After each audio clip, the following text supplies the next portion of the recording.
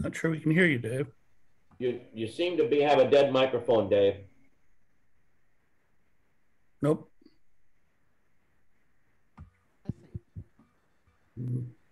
No audio. Negative copy. Just a tiny bit of audio, like it's way down.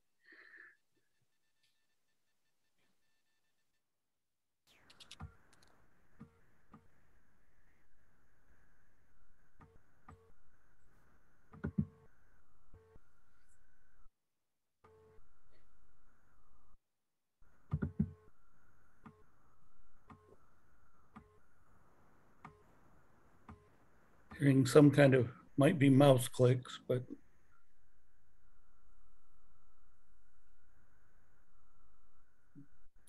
no voice.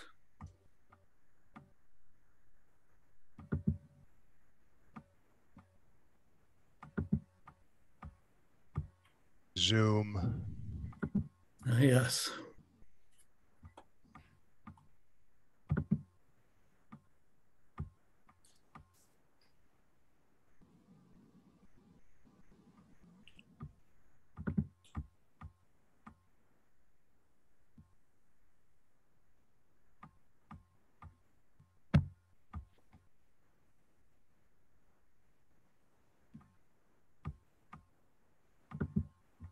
I think it's worth waiting another minute or so for Dave. He usually has it working. Somebody's typing away that we're hearing. It's not Dave. Oh, I can sympathize. I sure have enough trouble getting it running here.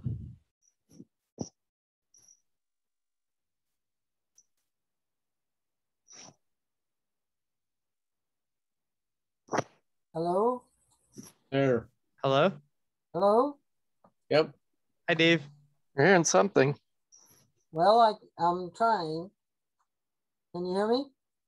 Barely. Yeah, it's not your mouth, Mike, but we're hearing you. Oh, let's see what I'm on. Hello? Hello?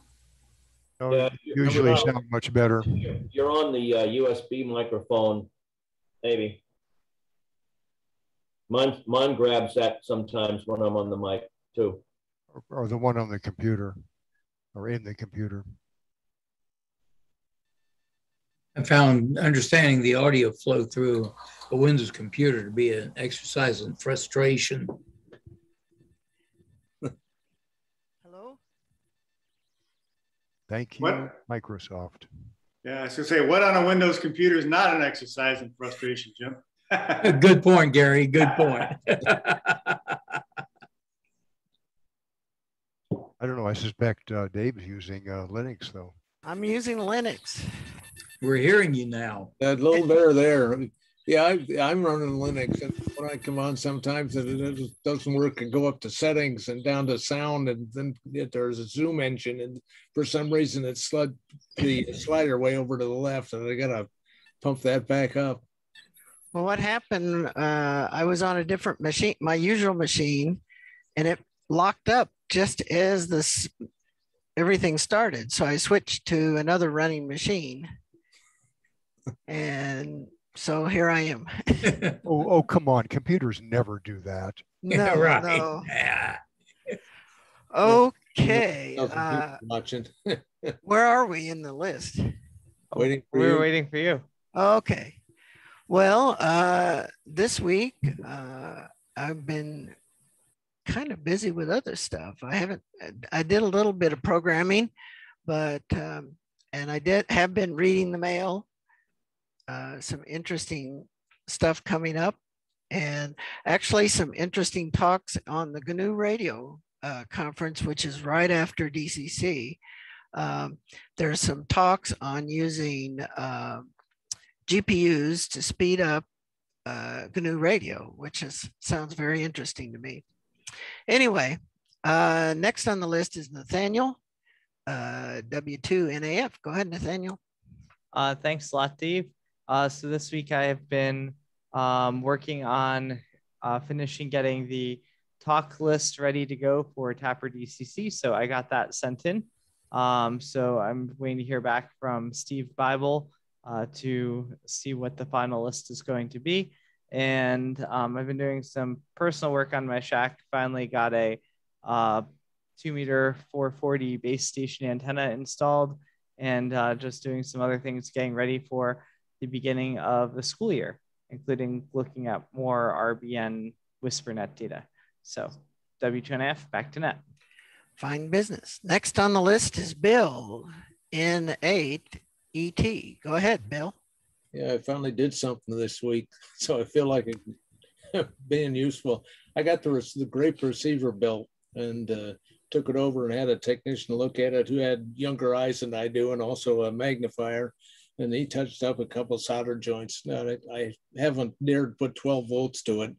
And so that's my next step. And I've got to figure out how much RF to put in the local oscillator spigot. I've got a Hewlett Packard signal generator downstairs that I'll use just to test it, but I need to figure out how much RF to feed into it before I put the smoke to it. And so that's the high point in the work for this group. And other things today, I got somebody finally to climb one of our towers. He's first time climber. He went up and finally got up 30 feet to where he could work on the rotor. All I've got left to do is attach the cable to the rotor. And the screws, the lugs on the bottom of the rotor rusted so bad he couldn't unscrew any of them. So he came back down, and now I guess we got to tip the tower over and work on it on the ground, but getting closer. So that's it from here. Well, that sounds like a busy week. And next on the list is Jim K4BSE. Go ahead, Jim. Well, not a whole lot on this project. Bill, on the LO to put in, I would start around 0 to about plus 3 or 4 dBm in, and see where you need to go from there. That's what I did anyway. And I didn't smoke anything. Let's see, on this project, other than continuing to take data, really haven't done a whole lot. I've got a few little things in the inbox where they've been stuck for some time that I want to do on instructions, but right now I'm kind of in a holding pattern. Back to net. Well, fine business. And next on the list is Bill AB4EJ. Have you already given your talk? Yeah, we were talking about it a little bit. I've been working on the magnetometer stuff. I played a little bit around with the 3D print on the little frame for holding the magnetometer, but that's just today. Prior to that, I've been working on doing some more comparisons of what the two magnetometers are giving me, and what the two magnetometers give me is very comparable if you plot them separately. But if you try and plot them both, there's something that Matplotlib doesn't like about the combined files. I think this is something that David Waugh mentioned something about via email, that the different devices skip a second here and there, and the two different devices skip different seconds, of course. And when Matplotlib tries to put together the same plot, it goes haywire. At least that's what I think is happening. Anyway, so the way I have to get around it is just show the two plots independently plotted, and then they look fine. When you try and plot them together in the same plot, it looks weird. It cuts off the last couple hours of one of them. Anyway, so I completed my my talk for DCC, but they can't tell me where to put the presentation. They don't have that set up yet, apparently. So, but anyway, I jumped on that real fast because I've got some vacation coming up and I want to get it all done before that. So I prepared the presentation for the magnetometer alignment technique using the local host. I have not recorded it yet, but I did go through and rehearse it to get a time on it. It comes out around 9 minutes. So it's a little bit shorter than, but I think that's probably okay. So anyway, back to net.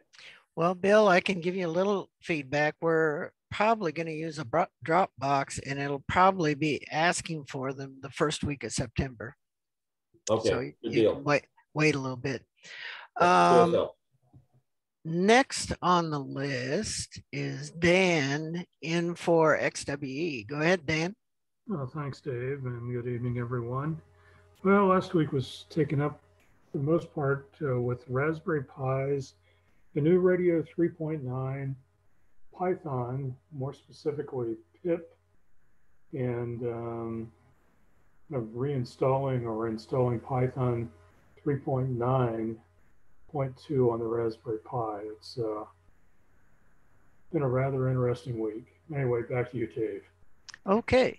Next on the list, we have Dave McGaw, N1HAC. Go ahead. Oh, hello, everyone. Playing with various radios, professionally and otherwise. I'll do a quick aside on the magnetometers. I know David was been asking questions about sampling of magnetometers, and for some reason, my experience is that everyone wants to sub-Nyquist sample them. So, you know, you got a 30 hertz bandwidth magnetometer being sampled once a second. Almost never are they properly filtered. We may want to consider doing that or just go with the flow. My one major accomplishment this week, radio-wise, was we had a local AresNet yesterday due to the hurricane that did not hit us. In fact, I wanted to ask Nathaniel about how it fared for him, because we got absolutely nothing until a little bit of rain this afternoon. But I know that Scranton got hit pretty hard. But we had a 75 meter net, and I don't have a 75 meter antenna. So I took my 40 meter loop and worked it against my ground rod, and damned if it didn't work. So that was my major accomplishment for the week. Back to that. Well, congratulations. Next on the list is Dave Witten, KD0EAG. Go ahead, Dave. Hello, I'm just continuing to work on software, especially the multi-mag program that I have always intended to replace the run mag program, that hopefully will have better deadline timing. The run mag was never intended to be anything but an experimental tool, but it's kind of gotten pressed into service. Anyway, I'm working on that and cleaning the code and such like. And that's it. Okay. Next on the list is David Waugh, KE8QPE. Go ahead, David. Hello, everyone. I finally got the magnetometer or the chip replaced, and that solved the cattywampus y-axis issue I was having. So it was in fact damaged by, and I talked to PMI about this, and I said I was messing with the wires and it stopped working, and they asked me what messing with the wires meant. And I think I said this before, I mean, that's sort of universal code for, I know I did something, I'm not sure what it was. But at any rate, so that has fixed things. Mostly, I also moved the magnetometer location, and that may have some plus and minuses, but it'll take I'll have to look at the data more to try to quantify or at least qualify what's going on there. But Bill, with the plotting the data, or Bill AB4EJ, are you doing it as an XY plot or as a line plot? Because if you do it as an XY plot, where it doesn't match, everything will match up. But if it's just a line plot, then you run into issues with the timing. but you know, Jules can probably address that more. And it sounds like there's some fixes in the works, and there are also some other parameters you can run to sort of get things closer to 1 second, but maybe that's a topic for later. But back to Dave. I don't know how important this is, really, Dave. I appreciate the words. I was just going to show a comparison plot as part of the when I'm talking about the alignment and whatnot, but I had not tried anything other than a line plot. But I will go back and take a look at that and see. Well, and I think it's fine for the presentation. I mean, this may be something going forward, not something that you have to do retroactively. Okay. So okay, next, well, I did want to mention there, this gets into stuff that I used to work on. Line plots are time series plots, and they're considered to be equally spaced measurements. And it does not correct for the value in the X, but a scatter plot will put the dot at an X and a Y location. So that may fix some of the issues that you're seeing. And particularly we're finding holes in David's finding holes in the sequence in a day. And it might be good to clean that up with that kind of plotting. Anyway, on down the list. Next would be Gary, AF8A. Go ahead, Gary.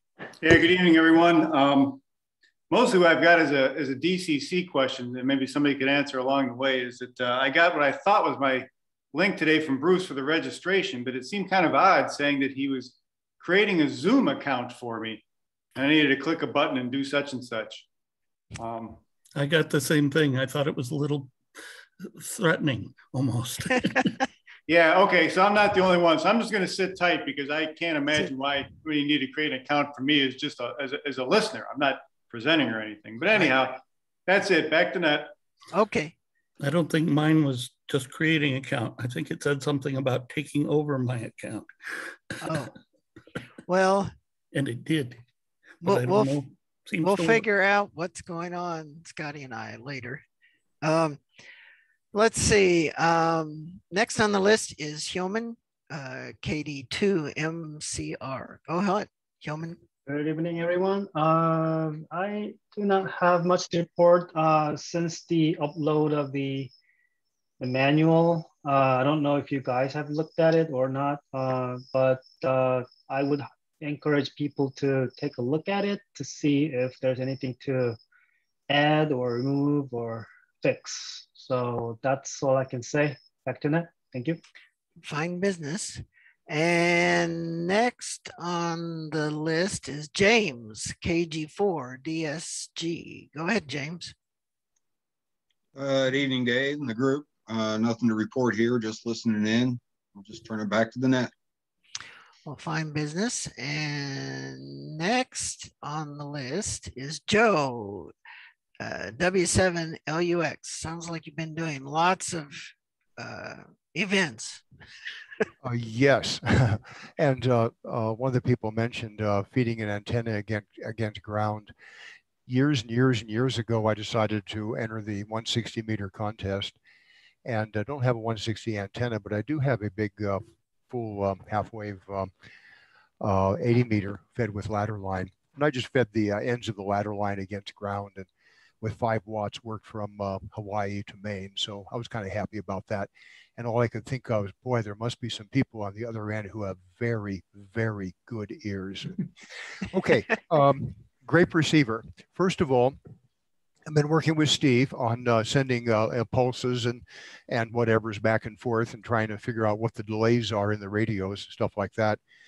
And I had occasion to just go ahead and use the grape receiver because it has essentially no delay. It's on the order of, I don't know, maybe 100 nanoseconds or so. It's very, very fast. And I was using that. And what I did is I just cranked the, I was using this on 20 meters, which it's not normally known for working on.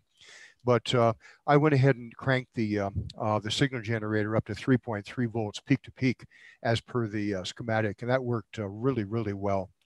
But we're having a lot of trouble determining the delay through the transmitter, how the digital signal processing stuff is delaying the pulses for doing time of flight experiments and so forth. And all I can say is it's a problem, and I'm seriously considering digging an old analog radio out of the closet and setting that up and trying to use that instead of a more modern radio with digital signal processing. It's just, it's a bear getting through. And to give you an idea of what we're seeing is Steve wanted me to send him a pulse. So I can send him a pulse of sine or just a square wave or whatever. And if you look very carefully at the waveform, you can see where the digital signal processor is anticipating the pulse. And there's little squiggles in the waveform just before the main pulse is transmitted. And so this is really throwing a monkey wrench into our determining time of flight and getting a good, accurate calibration on the transmitted signal. And that's what I've been doing in addition to all the public service events. Back to you, Dave. Thank you. Fine business. And next on the list would be Jonathan, KC3EEY. Go ahead, Jonathan. Hi, everybody. I had quite a busy week. I was finally finishing up my Raspberry Pi box for my VLF receiving system. And what I had to do was I had to add some components to the power and audio board. I added the bleeder resistors. I added the gas discharge arrestors, and I added some wiring to ground it to the aluminum case that I have everything in.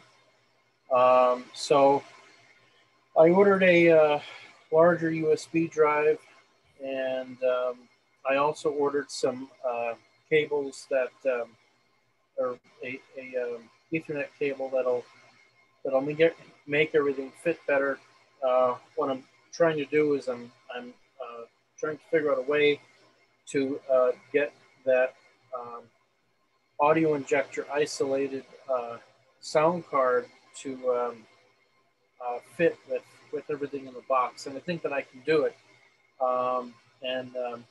This way it could capture at 192 kilohertz. Also, there was some really cool amateur activity in the VLF band recently, which I would like to share. I posted the link in the chat. There have been some coherent VPSK transmissions done. One at 2.97 kilohertz and the other at 1.67 kilohertz. And I was really excited about these transmissions because at 1.67 kilohertz is very close to the tweak resonance of 1.7 kilohertz of the Earth ionosphere waveguide. And I was just very excited to see what would happen with that signal. And as you could see with the link, a ham in Germany posted some plots and some really cool findings. He has a triple axis system in east-west and north-south H field and a vertical E field receiving system. And you can see the wild amplitudes and phase swings at 1.67 kilohertz. Really, really cool stuff. because it's definitely something that I expected. This is basically a paper in the making. If I were to write a paper, this would be an excellent problem to try to understand and see if I can figure it out and write a paper. So I'm excited for more transmissions at the tweak resonance frequency. That's all I have. Back to the net. Well, fine business. And next on the list is Jules, K2KGJ. Jules, did you get much rain? Oh, did we get rain? Yeah, well, the last measure of the gauge was, as of this evening, 2.7 inches, less than the 5 that we were potentially promised.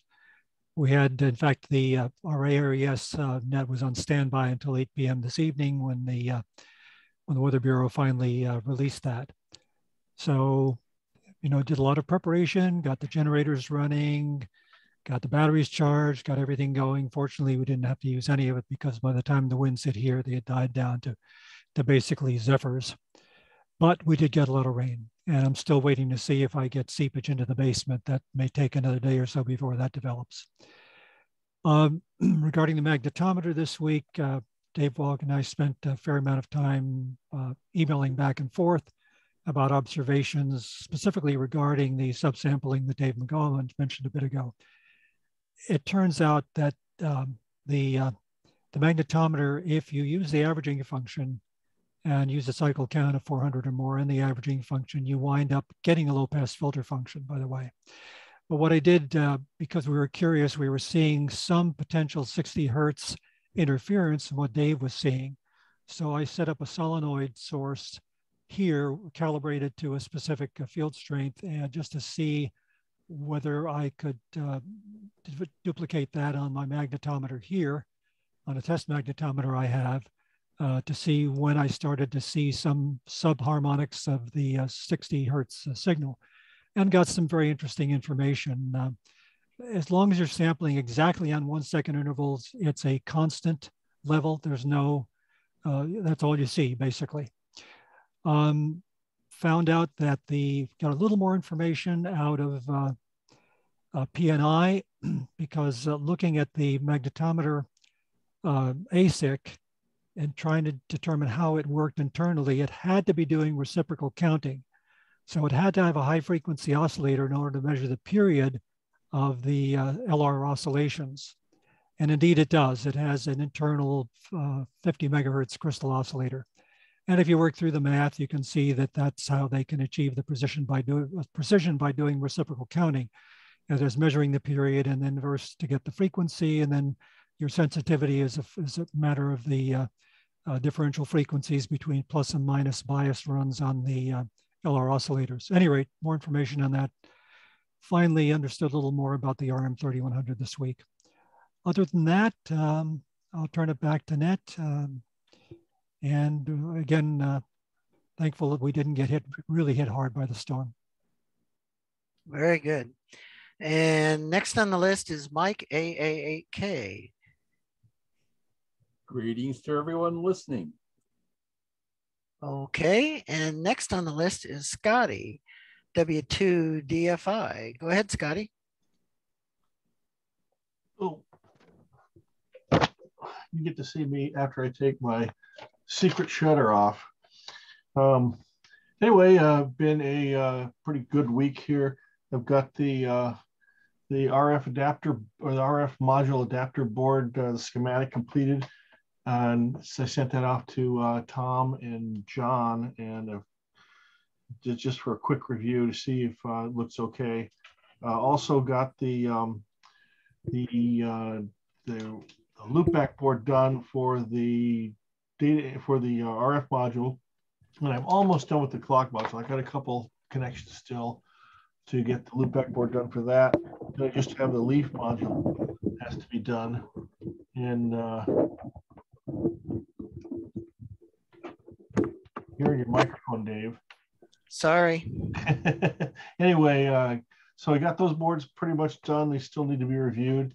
Then I got some interesting info from John Ackerman just today. He's got the carrier board for the GPS done. And I guess we'll wait till the general session. But I got a picture of the board that he has done. He's sending it out here to have the final assembly done at our CM. And then when that's done, I'll send them back to him, and then he'll be able to actually set up the actual clock chain for our boards before we get the clock modules. So he'll be able to do some testing on the boards before he actually gets the clock module. So, and as far as the magnetometer goes, I still haven't heard back from the CM on him getting the PC boards in. I'm gonna have to touch base with him tomorrow. But we do have the kit of parts. So we just double checked today. All of the SMT parts are in. I think we've got pretty much all the kit of parts except for the P&I boards, which were ordered last week. So we'll be waiting on those probably another day or two. But hopefully this week we'll get those boards built, and we'll be able to send those out and have people have some fun with them. Oh, Scotty, one comment here on the boards. The P&I uses the typical voltage of 3.0 volts for the RM3100. We're running at 3.3, which is within their operational range. I was curious to see if there was any difference between those two voltages in terms of function, and I ran tests this week on both a 3.0 and 3.2, and or 3.3 rather, and there's zero difference. So our 3.3 is fine. The only reason we might ever want to change that is if we wanted for some reason to extend the length of the cable to give us a little more voltage drop tolerance to the LDO regulator coming in.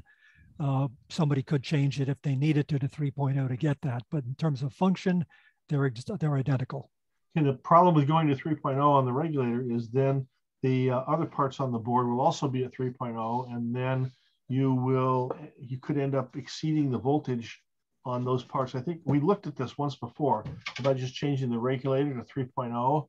And there's some other issues, so I'm glad to hear that it works great. Well, actually, I've tried the other parts on the board, including the 9808 and the 9616 extender, and they seem to work fine. But again, we don't need to do that. The 3.3 is perfect. Yeah. So okay, so that's good. So we'll stick there. And again, the regulator we're using is a 3.3. So that's what the reason we were talking about going to 3.0 was to increase the range of cable. Right. Because you have more headroom on the regulator. Right, but I don't think we need it. But yeah. Okay. So anyway, so we should have those back, and then we'll see the next phase. Assuming the boards check out with everyone, we'll be looking at production in the next month or two, which maybe I'm being a little optimistic because I got to give everybody a chance to test the boards and make sure they work and play around with them in their pipe and make sure that Dave's brackets are going to work well. And, he's got that all figured out. And I know it takes some time. People have other things to do too. So we'll see if we can get that done and get production going. And then we'll see how many people are really interested when we open up the order page. And we're actually talking about Nathaniel, we're talking about a run of 500 boards, which would be 250 sets.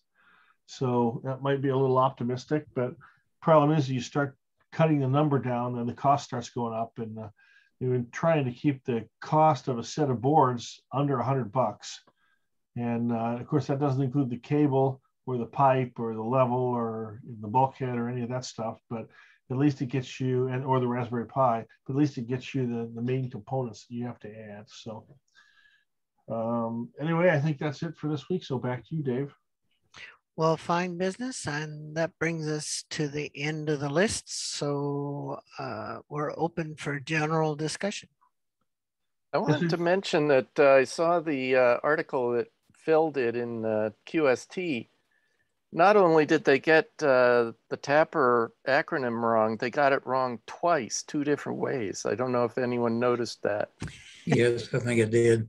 They did get it as Texas Academic Performance Reports, which from his the email that he sent, that I figured that was probably what they had done. But even in the in the in his bio, it talks about the Tuscan Amateur Packet Radio Organization. Yeah, you know, we're the Tuscan Amateur Radio Group. You know. Yeah. Anyway, the thing that's really infuriating about the whole thing is that Phil actually caught that mistake and notified them of it, and they still did not get it corrected. Right. So that's really, it's like, what more could we have done? I mean, we pointed it out to them, and they still didn't fix it. So, and we are affiliated with them. Yeah, and it's like, I think Stana wrote to the QST editor notifying them of the discrepancy or the error, and she tried to be very diplomatic, but you could tell it was very upsetting.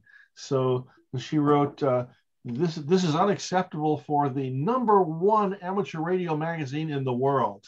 So it's like, give him a little stroke, you know, but then say, by the way, you guys really messed up big time this time.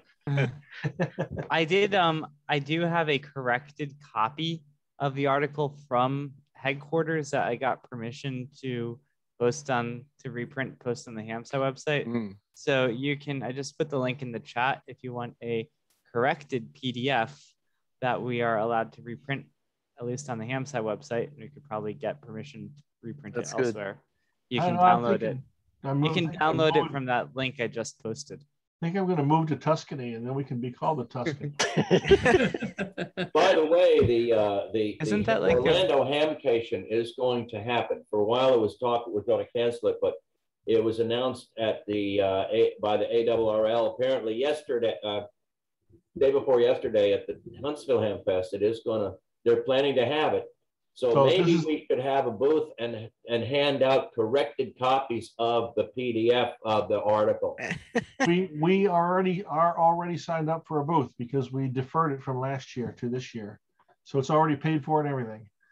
So that's great. So that's good. Cool. So it is that came from Hamcation that they're going to do it, right? Official word.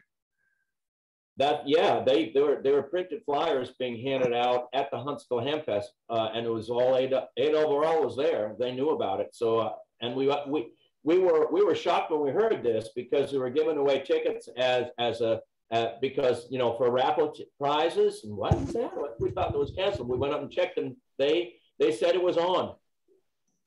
Okay, good. Oh, better make my plane reservations. It can always change again, I guess, but. That's as of this weekend. Yeah. Wow. Okay. Good. That's always a fun time down there, and I think I have more fun there than I have at Dayton, because those guys take the forums more seriously. There's just as many people come by to talk, and I think because we haven't been there every year for the past umpteen years, they come by and go, "Oh, you guys still around?" You know, so it's important to get our face out there, but handing out corrected ones would be a good idea. Dust off and press your HamSci lab coat. So should we get a banner printed up with the Texas administrator, whatever that thing is? Maybe they can have a booth next to ours. Yeah, we can put a big banner up. We'd have like a circle and a bar through it or something like that. You know? We could serve Italian food in honor of Tuscany. Well, I was going to say, isn't Tuscany a vacation destination? Oh, absolutely. The first year at Hamcation, we were listed as Tusco. TUSCO. So, hey, whatever happened there, I went and ragged on them, and they fixed it for the next year, but still, it was like... But see, actually, that's what we're affiliated with the University of Alabama because we're in Tuscaloosa. That reminds me, I haven't went and checked and looked, but do we have a presence at Ham Exposition coming up? Ham Expo was last weekend. No, that's QSO Today that was last weekend. Oh, well, that's Ham Expo QSA Today. Aren't they the same thing? No, this is the ARRL Northeast Convention that's coming up. Oh, okay. Middle of September. Yeah, Phil Erickson's giving the keynote at the Grand I know he's Banquet. doing the keynote, right? But do we have any booth presence or anything or talks? Not that I know Other of. than that? Not for Tapper. Okay. Nothing or for Hamside. Except for Phil? Yeah, no, I just know about Phil. Okay. Is he going to have a booth or anything? I don't think so. So he's just going to be He, the keynote. Okay. Yeah, but he does have a team of people making a grape. So he has a splinter grape group that are going to be able to answer questions and provide him feedback. Are they going to peel it for him? Maybe. Maybe he'll make raisins. See, the problem with Ham Expo is it apparently is used by lots of different people, because I just did a Google search and here's one in Belton, Texas that's coming up. I think it's the regional name for them. And Ham Expo, QSO Today Ham Expo, Virtual Ham Expo, they use that name. And let's see.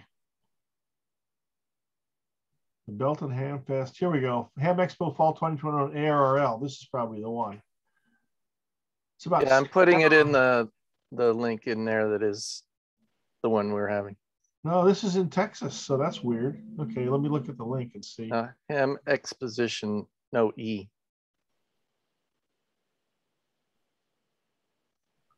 If I can figure out where the chat room is. Okay. We're moving it this year from where it had been. Oh, I see. So different. It's also a different time of year. It's supposed to be a different time of year, but. So it's not normally this weekend, or this is a new weekend, or this? Yeah, this is a different, well, actually, I'm not sure what it's going to end up, because we changed the hotel that it's at. And so changed the weekend, but I don't know if this is the original decided weekend. I think it was supposed to be in July and it got moved to September. This doesn't show Phil as the keynote, Nathaniel. Who does it show? Should. It shows Bob Inderbitson. Oh, yeah. There's a Friday night and a Saturday night. Oh, okay. Phil's Saturday night. Phil is Bob's Saturday night. No, sorry. It's the banquet. So the Saturday under yeah, okay, got it. Top line on the right, Grand Banquet, Phil Erickson.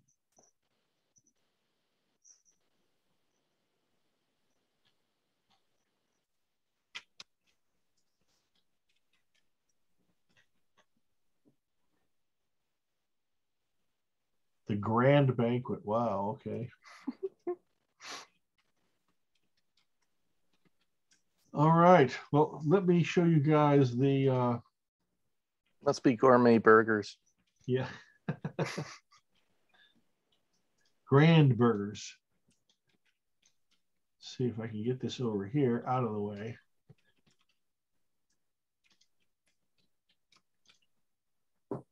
Too many screens, that's the problem. Okay, so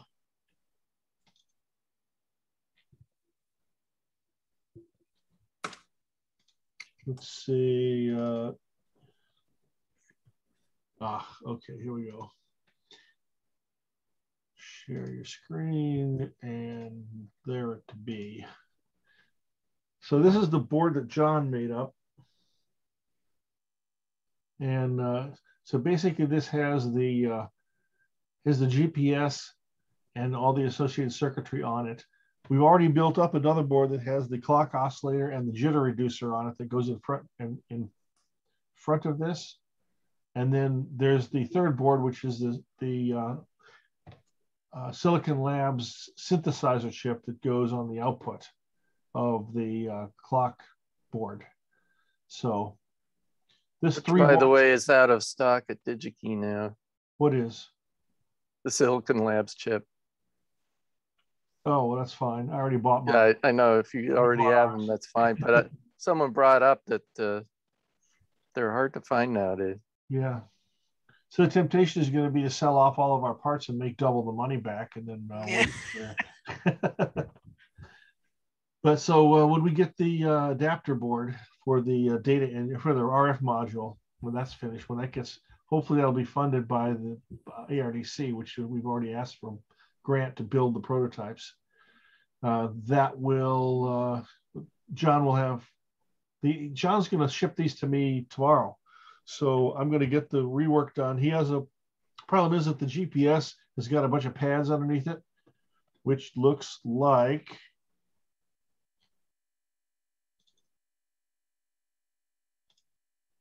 this. So you can see that you're not going to be soldering this down with your American Beauty. No. So it's got to be done with hot air. So we're going to take this over and have it done at our CM, and then I'll send it back to him along with the clock evaluation boards, which I already have assembled from way back. So in a week or so, he'll have everything that he needs to test the clock oscillator chain with the GPS. So basically, it'll build up a haywire GPS DO clock module on 3 boards. It'll be, you know, that big.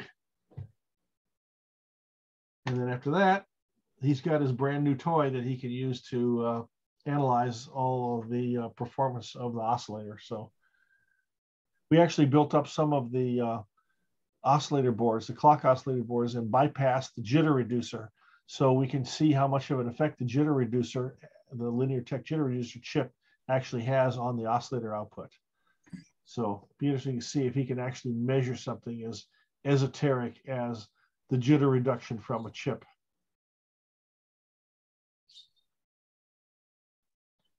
Anyway, that's all I got here. Very good. So progress is being made in spite of all of the problems we're having with parts.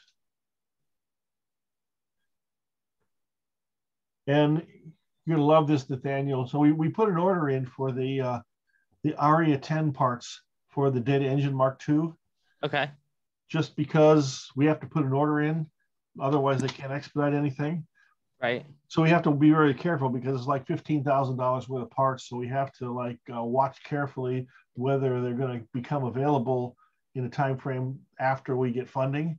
Right. Otherwise, we can cancel them so we don't get stuck for the huge amount. Or we could just buy them and resell them because they're unobtainium. But I'm getting like beginning of December delivery date is to start. But Arrow is still messing with us because we changed we moved our address. We sold our building and moved to home offices a year ago, July 15th. Okay. So that's about 13 months ago. And when we placed the order for the Max 10 parts, they fiddled around for 3 or 4 extra weeks saying that, well, they didn't have a change of address in for us. So they couldn't process the order. And the change of address is handled in India, and they couldn't get the... So we're thinking we got that all straightened away, and now we place this order, and they say, "Oh well, we got your address is wrong." So what are we gonna do? And I'm going like, you know, I got an answer. I'll buy it from someone else. Yeah. but there really isn't any place that I get the good price from. So I have some clout to actually maybe get the parts before the delivery date. So right. I'm kind of stuck, and yeah. So we're still fighting with that problem. But wow. I'm hoping that's going to be resolved pretty soon because it's like, come on, really? It's like, what do you care what my address is? Right. I mean, does it really make any difference? It's like maybe my credit rating goes all to hell because I move. I don't know. Right.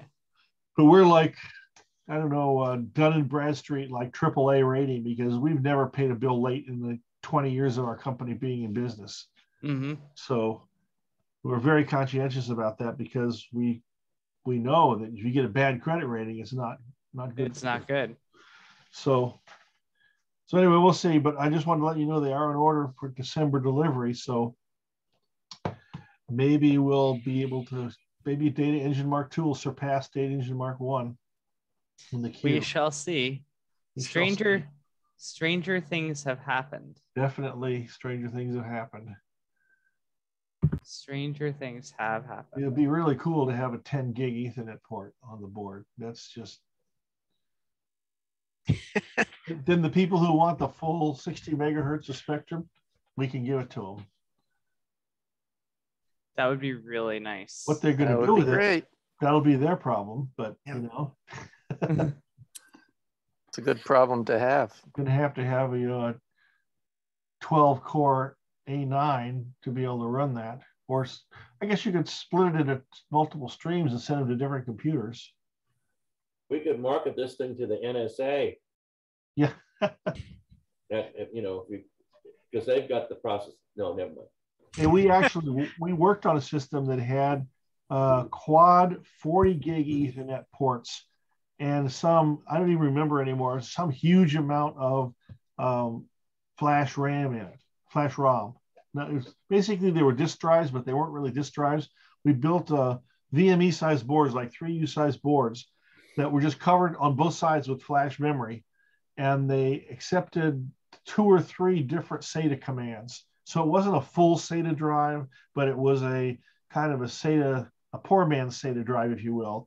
And we arranged the flash drives in 40 banks so that you could do parallel writes to the bank. So we could get some god awful throughput through the thing because we were writing 40 banks in parallel. And it was a contract for one of those 3-letter agencies that I don't even remember who it was anymore, but if I could remember, I'm not supposed to tell you.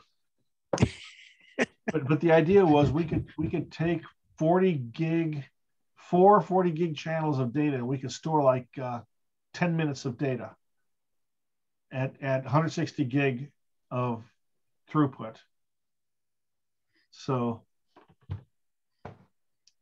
it actually worked too. That's what's amazing. Well, it was an experimental type grant that we got, and we weren't even sure that we could do it. And interestingly enough, we used a Pentium-like chip. And again, I don't even remember the manufacturer of the chip, but the month that we decided to use that chip and got our order in and got our samples ordered was the day that Apple bought the factory. And Apple closed it within a month because all they wanted to buy the engineers. They didn't care about the parts. So our CPU got discontinued. We built, I think, 20 of them, and then there was no more parts. And it was worse than just not available. There was never going to be any more parts. That part was gone. So we would have had to redesign the board to if they had wanted to buy more of them. But they didn't. And it was amazing too, because it was in a 8U high rack or 10U high rack. And I swear the thing would, when the fans took off, it would lift off the desk because it required so much cooling. It was almost, we just could almost not do it. It was almost not possible to do it without some active cooling. But we had the flash boards in the front and the CPU boards in the back, and we had a plenum channel in the middle that we pumped air into, and then it came out both the front and the back. So it was pretty amazing thermal design. To quote Monty Python, it opened the sluices at both ends. Okay, what movie was that from? That's from the Australian table wines. Australian routine. table wines? The ones everyone table wines, the drink. Oh. They have a routine about many people poo-poo Australian table wines. So this is from the Flying Circus series, right? Yeah, it's on one of the albums. Oh, okay. I don't know if it must be one of their routines on TV, but I know it from the album. Well, I remember the Australian group where everybody was named Bruce. And then the new guy comes in and he's not named Bruce, and it's going to cause That's right. Because... That's on this. That's Matching Tying Handkerchief, same album. Yeah. Three-sided album. Three-sided album.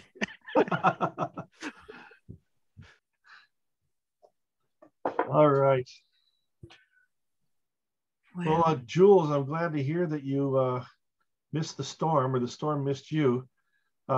Interestingly enough, a friend of mine is on vacation in the Adirondack area, and he's driving up and down the Taconic Parkway right now, you know, on vacation. I'm going like, wow, man, you picked the wrong time to go there.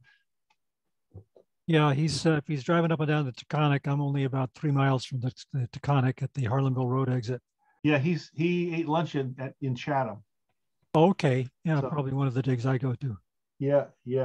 He sent me a photo on the phone because that used to be my old stomping ground because I went to Rensselaer, so and I lived downstate, so I would drive up and down the Taconic every time I needed to go home for the weekend. So I mean, I could almost recite the exits on the Taconic by heart. I've traveled up and down so many times. So I was telling them all the cool places to go, but I don't know any of the cafes or stores or any of that kind of stuff.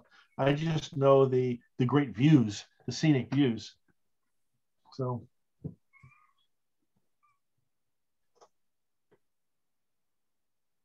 When did you graduate from RPI? When? 1975. Yeah, a little before my brother then. When did he graduate? I'm trying to think. I graduated from Cornell in 1970, and he was 8 years behind me, so he would have been 78. Okay. So you would have been a senior when he was a freshman there. Okay, so we were there at the same time for 1 year. Yep. Yeah.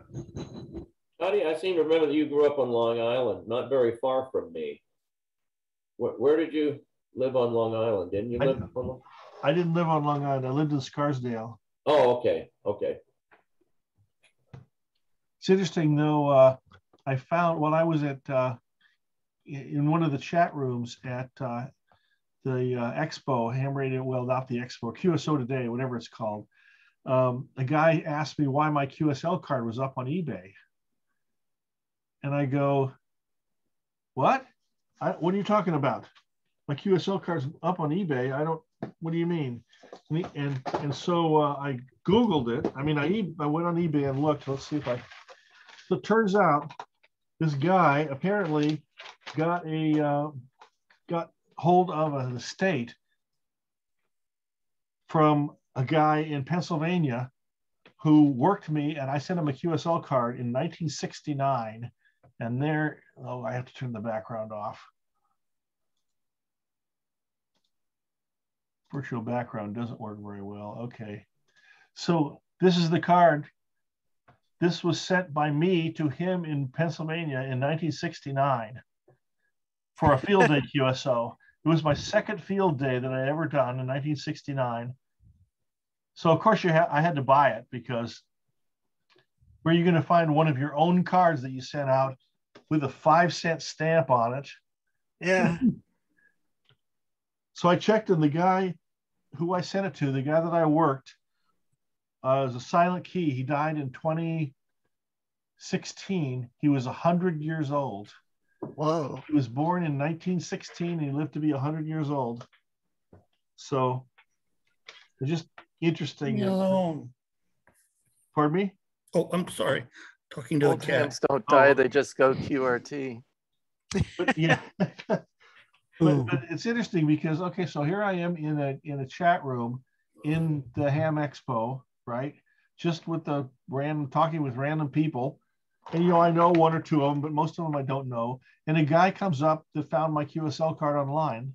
Now, what's the odds of that happening? First of all, of it being for sale. Or him remembering your call sign. Yeah. It's like, well, I mean, when I get in a chat on a Zoom with you, Dave, I don't go on eBay and type in KV0S and let's, you know, just to see if I can find a QSL card or something. So it's kind of weird. I mean, but what's weird is my novice wasn't anything like that call sign. Yeah. So that field day was, and I'm trying to think back to what gear I used.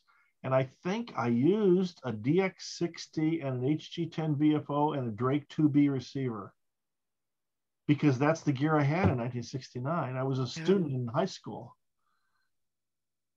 And when I got that 2B, I was just like in heaven because all the other receivers I had before were just junk.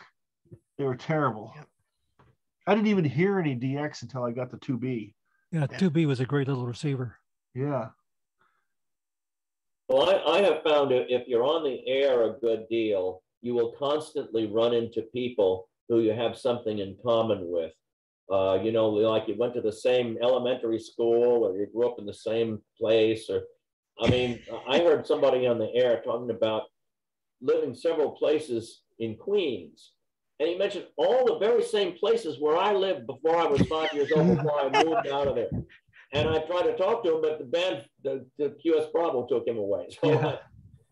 Well, we had a Central Arizona DX Club meeting one month years ago, and the presenter, whoever was going to give the talk, either was sick or couldn't make it, or so he canceled at the very last minute.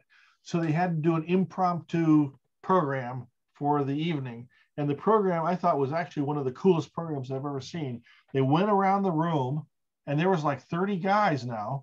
They went around the room and they said, how did you get started in ham radio? Tell us a story from how you got started. Tell us about your mentor, about your Elmer, you know, where did you get your license? What age were you? And I don't know, like that. Well, it turns out amongst the talk, I find out that the guy sitting next to me in the club meeting was born in the same hospital that I was born in Illinois. I mean, not just the same town, but like the same hospital too. So, I mean, and you know, you don't really walk up to somebody and say, well, what hospital were you born in? You know, so how it gets around to that question, I have no idea. But like that guy on the air, I mean, how he wasn't talking to you, but yet you still heard like 3 areas that you lived in. So very strange how you come up with, how you find out that they have things in common. That's the weird part. I don't think it's so weird that people have things in common. I think it's how you find out that they do. It makes you wonder what we have in common and don't know. Yeah.